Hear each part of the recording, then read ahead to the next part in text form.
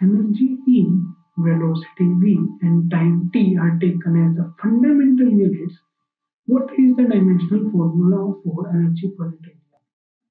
So हमने quantity define करी K, that is energy per unit area. ठीक है. So इसकी डायमेंशन क्या होगी MLT की फॉर्म में. एनर्जी की dimension of energy divide by dimension of area. ठीक है.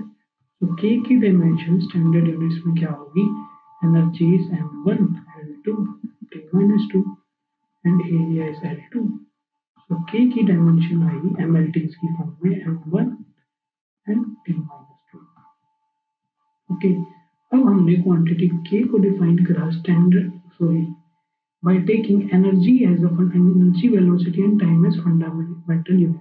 Let K is directly proportional to energy raised to power A, velocity raised to power B, and T raised to power C. ठीक है. So K किसके equal हुआ? Some constants alpha times alpha is dimensionless constant, E raised to power A, V raised to power B, and T raised to power C. So K की क्या dimension है in terms of MLT, that is M1 and T-2. That is equal to dimension of alpha. Alpha तो हमारा dimensionless constant है, तो हम इसको यहाँ neglect कर सकते हैं लिखना. So dimension of energy raised to power A, that is M1 L2 T-2 raised to power A. Velocity की dimension is L1 T-1 raised to power B. And time की dimension T raised to power C. So this implies M1 T-2 is equal to, हम individual terms collect कर लेंगे. मतलब m raised to power A, m की सिर्फ एक term है, l raised to power 2A m plus B, and और कोई टर्म तो है नहीं, तो 2A plus B आ जाएगा, and T raised to power minus 2A minus B plus C.